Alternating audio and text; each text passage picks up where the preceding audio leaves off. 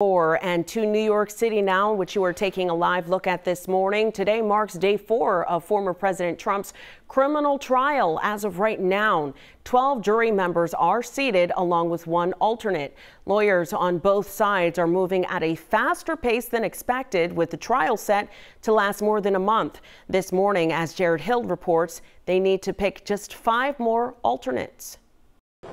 A jury of 7 men and 5 women has been chosen to decide the fate of former President Donald Trump in his Manhattan criminal trial, though not without a little courtroom drama. Judge Juan Merchan excused one previously seated juror, a nurse, who said she could no longer be impartial, adding, quote, "Aspects of my identity have already been out there in public." The judge also dismissed juror number 4 after it emerged that someone with the same name was once arrested for allegedly ripping down conservative political posters, according to prosecutors. You don't want to go through 6 weeks and all the expense of this and then have a problem with a juror that can cause a mistrial. The judge has now ordered members of the press not to report on the physical appearance of the jurors. The whole world is watching this New York scam. Outside of the courtroom Thursday, Trump showed off a stack of favorable news headlines while railing against the judge, the Manhattan DA, and the proceedings. It's a shame.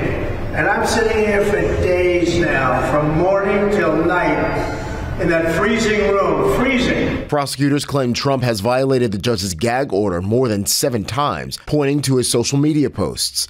The judge will hear arguments on that next week. Jared Hill, CBS News, New York.